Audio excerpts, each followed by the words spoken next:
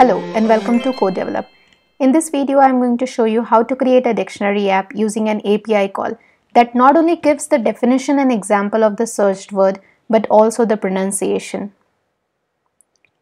Encore.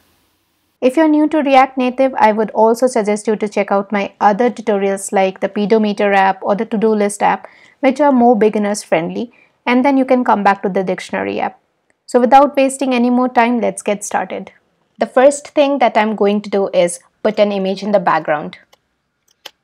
Next, I'm going to drop the image into my app folder and then add some styling to it.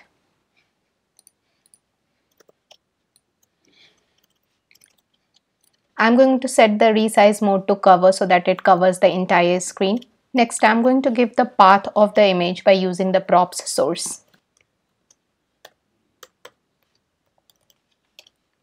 Here, I'm going to write down the name of my image. Since this image background component is enclosed within this view, the last thing I need to do is to delete these things. And there you go, the first step is done. Next, I want some image here at the top that is something related to dictionary and goes well with the theme. So for that, I'm going to use the image component and then use it to display that image. First, I'm going to enclose this inside a parent view component. And using the source props, I'm going to give the path of the image. Next, I'm quickly going to use the flex property so that this particular image covers only 20% of the screen. Finally, I'm going to style this image as well.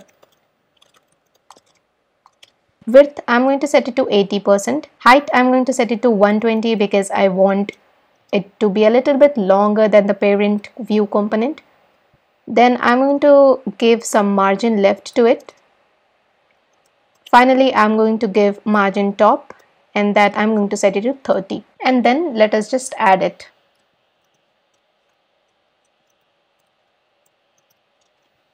Next, we need the text input component for entering the texts. That is the word that we are going to search in the dictionary app. I'm going to create one more parent view and style it as flex 80% because that is going to cover 80% of the screen. And here I'm going to create one more view component for styling purpose of the text input box. This actually I'm going to use later on. For now, let us just create the text input component, add some placeholder in placeholder text color, and of course some styling. For styling, first of all, I'm going to give it a label called as input box, then add it to the component. Going to start by giving it some width and height to 50 and then border width.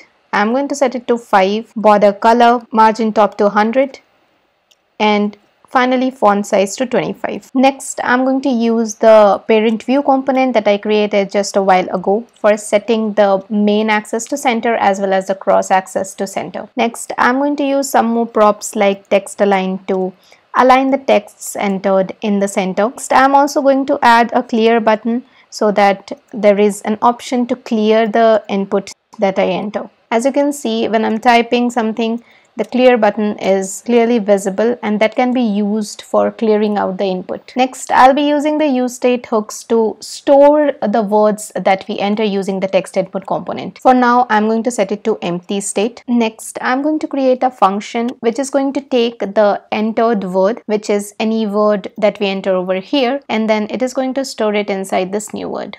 Set new word and entered word. Now this function that I have created, that is search word, has to be called on every keystroke change in the text input component. So for that, I'm going to use the props of on change text and call our function here. Also, I'm going to create a two-way binding between the use state and the text input component using the value props. All set. Now let us test it.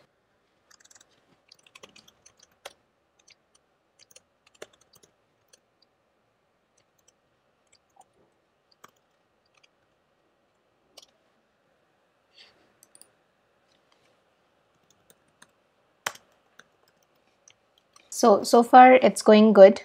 Now let us move on to the next step. For the next step, I'm going to create 3 buttons using the touchable opacity component.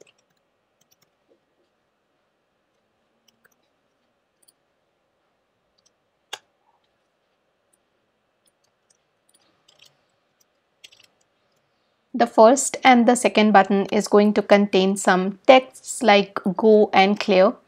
However, the third button is going to contain some image. The reason I have used this image component here is this app is going to have some pronunciation feature as well. So an image button is going to look much more better than plain text.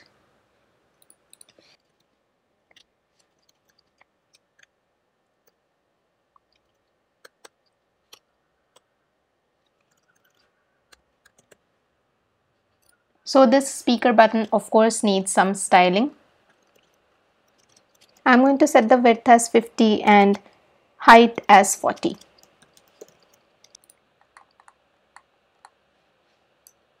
Let us go ahead and add it here.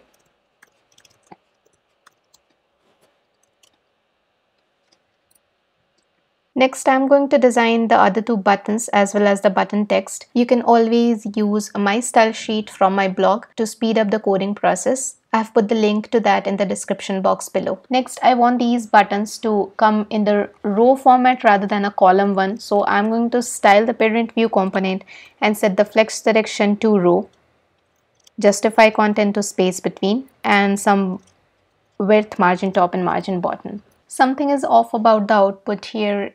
The width is too much, so I'm going to change the width of the buttons from 80% to 30%.